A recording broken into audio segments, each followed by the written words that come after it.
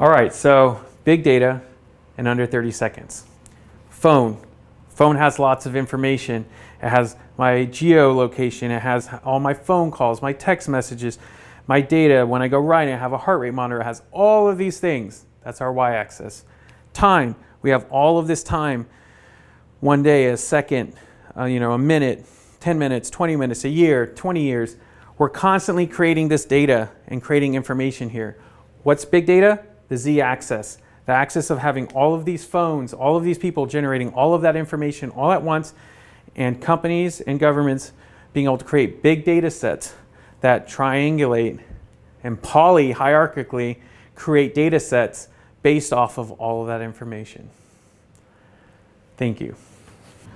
All right, so I just gave you all a quick explanation of big data. This next video is going to be an in-depth look at how I kind of started thinking about big data, and then really going into the finite ways of thinking about this z-axis that I described. So I hope you enjoy it. Hi, welcome to Joey's Helping Others. Today I'm at the hi-fi store, Dreamanoids Hi-Fi. This is the shop I run with Christian Rios. I was shooting some other videos and I thought, hey, I have this set up. Might as well do a talk I've been wanting to kind of share with you all for some time. It's something I've been talking about for a long time, and I feel like it illustrates my point very well, which is this talk's going to be about big data. Now, big data is kind of this idea that, it's a term that's thrown around a lot. People are always talking about big data is the next big thing, the cloud, computing power, artificial intelligence, all of these different kinds of topics. And one of the things that I'm a computer nerd. For those that don't know, I'm a huge tech nerd. I've been into hacking and both hardware and software. I've worked on open source software projects. I've worked on commercial projects. I just have a really big background in it. I've worked with startups and gone to San Francisco, and I build computers, and I don't know, I'm just knee deep in it. I also study the culture of it, and I have a PhD in communications, new media specifically. So this is something that I'm not just passionate about as an amateur, but something that I'm passionate about as an academic as well.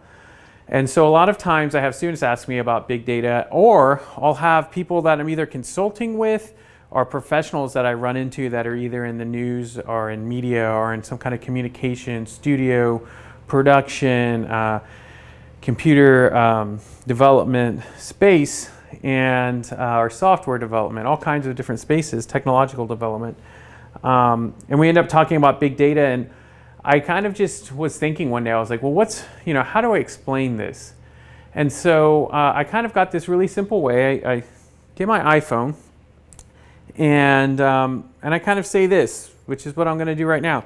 I have an iPhone here. You see it? Yeah, this is an iPhone. Now, I do a lot of things on my iPhone. And I know I kind of sound salesy right now, but I really do, right?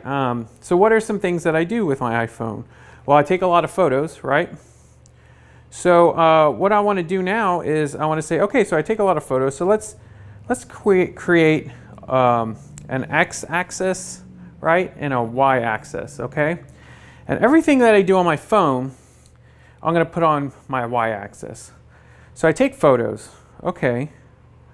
What happens when I take a photo? Well, if I have GPS enabled, it will know where I took my photo. If it has facial recognition, it will know who was in the photo. Similar things for video. Now, what we're going to use the x-axis for is time, right? We're going to say like seconds, minutes, hours, day, week, years, decades. Okay? What else do I do on my phone? Well, my phone, like I said, it has GPS built in, so that's another thing that's being tracked over time, right?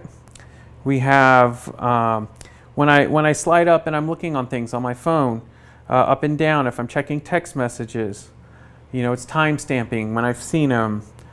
when I look at images, when I'm on Facebook, right? If I'm on Instagram, right? I can slide up and down. It's keeping those kinds of information of how I'm viewing things. Has an accelerometer, so it knows moving up and down. It has a flashlight, so it'll know when the light's on and off. Okay, it has sensors for knowing how dim and how bright to make the light, right? I also use apps with hardware interfaces. So one of the things that y'all may or may not know about me if you watch my last video is that I love to ride. So on my bike, I have a power meter. It tells me how much power I'm putting output.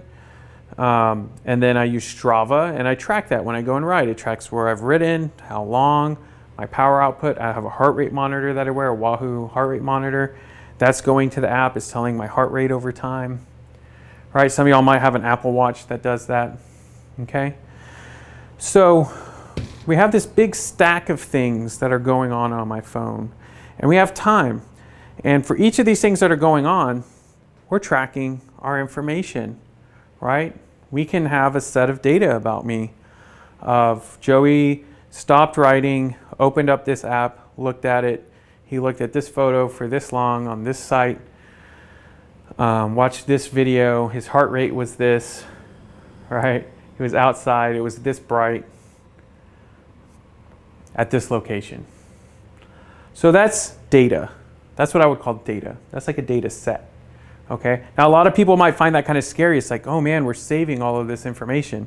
For me, I gave up knowing that, or thinking really, that I have privacy a long time ago. That's why a lot of people think I'm super extroverted, but it's really that I know it's all going to be known. Like, it's just going to be known. Is there any way to stop it? We'll find out. But pretty much this information, this data set here is going to be known, at least on some levels, to corporations, to governments, et cetera, family, however you share it and however it's taken, right? Because we live in an opt-out society, not an opt-in society in the US. And so everything that you sign up for, all the EULAs, end user license agreements that you sign up for, they're taking this data and they're using it to sell things back to you. They're using it for governmental reasons, corporate reasons, social, cultural manipulation, all kinds of things. They'll have different names for it. They wouldn't call it cultural and social manipulation. They'll have some other name for it, like target ads, okay? Narrowcasting, if you want to get technical. So that's data, okay? That's data right there. So what's big data? Well, big data is the z-axis. This axis that goes all the way literally to you watching this, okay? It's this phone right here, right, stacked up over time, okay? And the z-axis is literally every cell phone, every user, every piece of technology that's taking in this data, okay?